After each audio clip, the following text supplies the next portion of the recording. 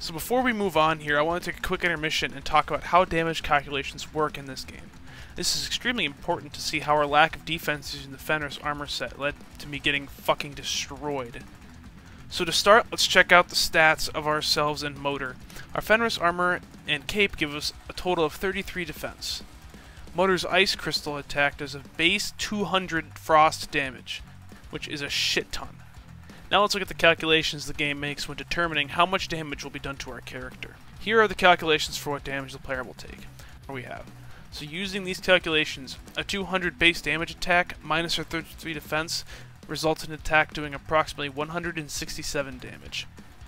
But if we look at our HP bar, I take less than that. That is because our frost resistance, which reduces the incoming attack damage by 25 to 50%. To compare, Wolf armor has 61 base defense, so it would take 30 plus less damage than it would with Fenris armor.